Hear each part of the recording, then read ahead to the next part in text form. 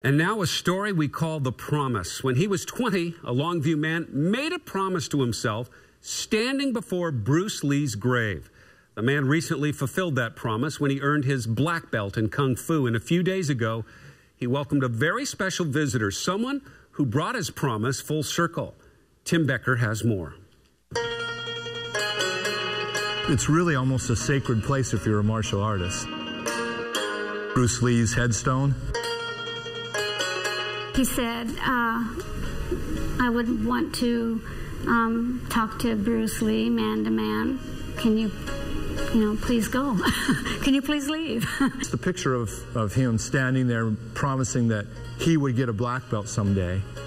That's and then 13 years later to do it. It's incredible. The way of the black belt. 33-year-old Dustin Bean has perfected it. He just is, in a lot of ways, the perfect student. His spirit, his focus, his drive, molded by his admiration and his respect for, and that solemn moment with martial arts legend Bruce Lee 13 years ago. From that point on, it was all about Bruce Lee and his spirit going for it. I just follow his footprints. Tracing the steps of Bruce Lee, Dustin passed his black belt exam in April. A couple of months later, hello, Dusty. A part of Lee's life found its way back to him. How are you? I am very happy to meet you. Lee's widow, Linda, heard about Dustin's promise. I am very proud of you. You did a wonderful thing to get your black belt. He touched a heartstring for sure. You know, he's so sincere, very sincere.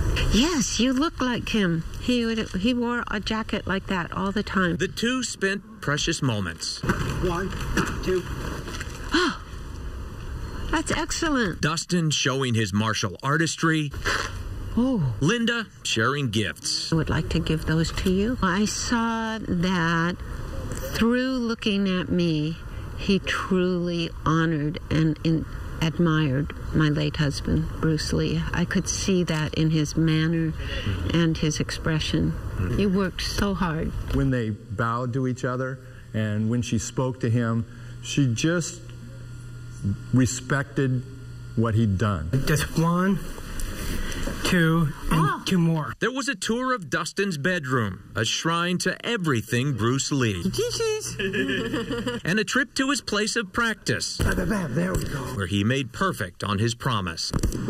Where his special visitor witnessed her late husband's spirit at work. He does do them with intensity, which is just like Bruce would do them. So that was really impressive. Bruce Lee gave you a gift. Yeah. All his gift to me.